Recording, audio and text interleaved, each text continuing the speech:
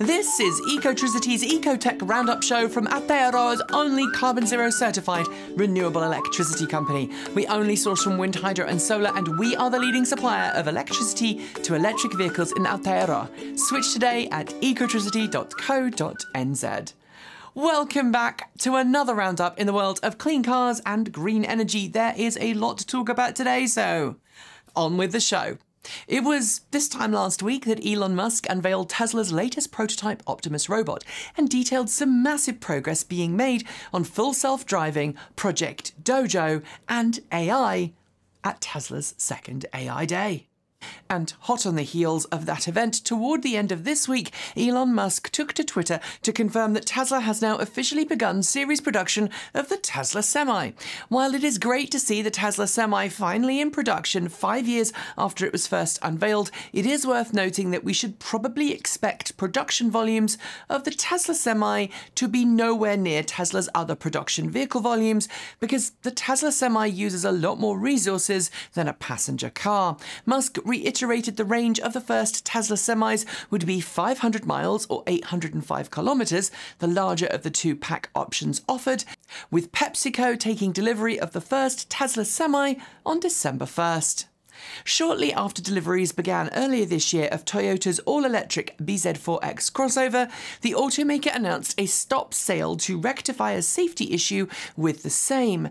At the time, we can't say that we were surprised. Toyota isn't known for its love of electric vehicles, and the BZ4X was a project that Toyota really didn't seem to care that much about. In fact, during the official recall, to address a fault with production that left the wheels of some BZ4X cars prone to falling off, Toyota actually offered to buy back customers' cars, a move that from the outside at least looked like Toyota would rather the BZ4X wasn't even on the road. But this week, after announcing it had rectified that fault, plus another previously undisclosed fault with the car, Toyota confirmed that sales and deliveries of the BZ4X have begun again. Here's hoping it's plain sailing from here on out, because frankly, more consumer choice is a good thing. Honda officially unveiled the 2024 Prologue EV this week, the first all-electric car to wear the Honda badge in North America since the Honda Clarity EV. Sized roughly between the Honda Passport and Pilot in the mid-size SUV category, the Prologue looks fairly similar to the Chevrolet Blazer externally, and that's not surprising since both vehicles share the same GM Ultium platform and will be built on the same production line in Mexico. But while the Honda Prologue shares much of its mechanical components with GM's new and upcoming electric vehicles, thanks to a joint partnership between the two companies, the interior is unmistakably Honda, with what looks to be a very well thought out interior that is neither too garish nor too ostentatious. Sadly, performance, range and price haven't been released yet, but so far, what do you think? When Ford unveiled the F150 Lightning in 2021, its entry-level model, the Ford F150 Lightning Pro, was given a headline price of under $40,000. That was an impressive price for a work truck, even if the truck was pretty stripped down in terms of its interior design. And it offered a great option to those who didn't want the more expensive XLT, Lariat, or range-topping Platinum variants. But since that launch, Ford has put the price up not once but twice, the second time this week. Now the entry-level Ford F150 Lightning Pro with standard range battery pack costs an eye-watering $51,974. Other models also get a $5,000 price rise, which is a real kick in the teeth for anyone who was hoping to get hold of one. Ford says current customers with confirmed orders will not be affected by the price hike.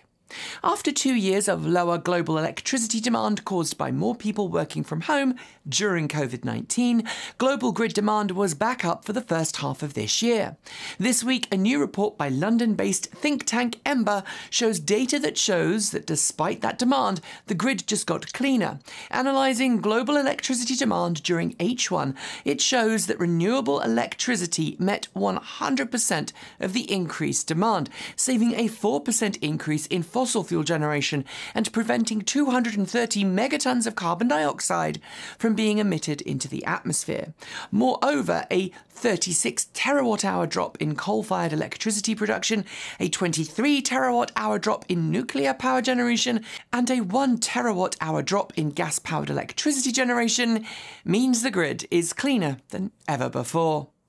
The US-based Insurance Institute for Highway Safety is one of the world's leading crash test agencies, and for automakers, earning its Top Safety Pick, or Top Safety Pick Plus, is quite the accolade. Every year, the IIHS tests become more stringent, putting pressure on automakers to improve their cars' crash test worthiness. And this week, we learned that the Ford Mustang Mach E just earned itself a good rating in the agency's updated side impact crash tests.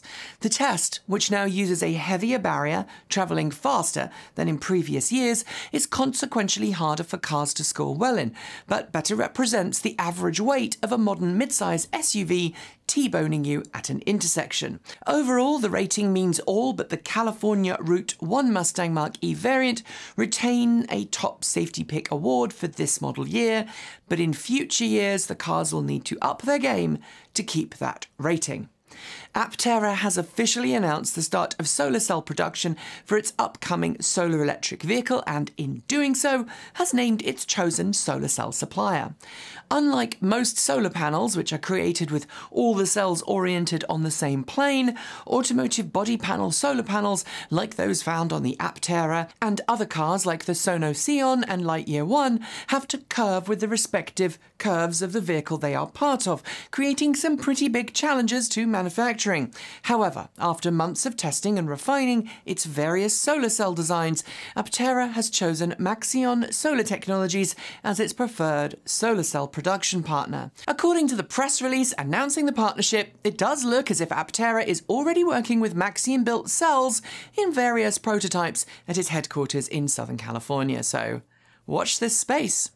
Most vehicles on the market today that have some form of semi-autonomous driver assistance feature use a combination of camera-based sensors, radar, ultrasonic sensors, and sometimes even LiDAR. As I'm sure you know, Tesla has been an outlier, choosing some time ago to eschew radar sensors in its cars, instead using cameras to help the car see the world around it.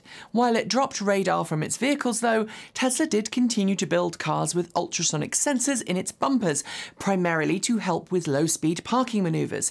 But this week, Tesla confirmed it's now ditching ultrasonic sensors in Model 3 and Model Y, making Tesla Vision System the only way that those cars will see what's around them.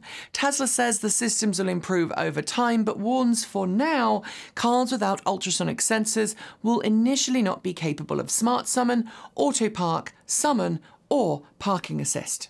When it comes to envisaging what kind of future the auto industry has ahead of it, many automakers and auto industry executives remain skeptical of the part EVs will play.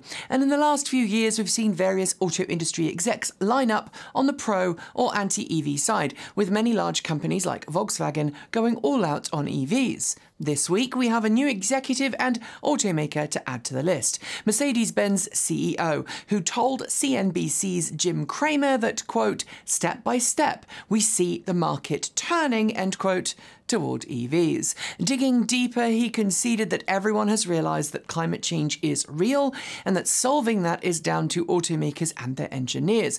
He commented that Mercedes-Benz believes the switch from EVs will be a good thing for the company, especially given its position as a luxury automaker, because many EV buyers are buying luxury EVs. Over-the-air software updates are now very much a standard part of any new electric vehicle. First normalised by Tesla. Although Tesla didn't come up with OTA, cellular connections to most modern EVs give us new features, bug fixes, and sometimes even things that weren't possible when we first purchased our vehicles. But while OTA is now common for EVs, it's not something I'd ever expect to see on an electric bicycle.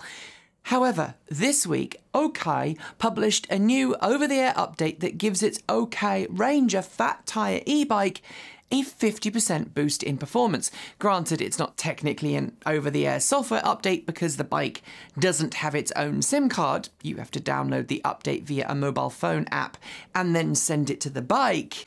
It's still pretty darned cool. Before we get to the last two stories, I have a quick question for you. Are you in the market for a new electric car?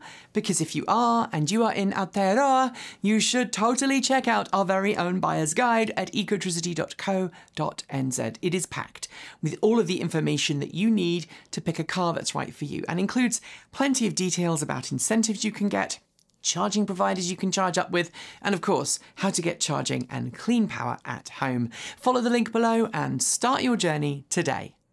Boeing-supported electric air taxi company Wisk has been busy working on bringing the dream of fully electric eVTOL air taxis to commercial reality for some time now. We've covered the company on the channel before, detailing some of its previous prototypes, but this week, the company celebrated a major milestone, the revealing of its Gen 6, its all-electric eVTOL craft that are designed to offer 4-seat autonomous air travel. Not only is the craft ready for action, but Wisk Aero states it's market-ready and can now apply for type certification with the Federal Aviation Authority in the US. With 12 electric rotors and a 50-foot wingspan, Wisk says it has a real-world 144-kilometre, which is 77 nautical mile range, with reserves taken into consideration. And yes, this means we will definitely be keeping our eyes peeled for progress of its approval process.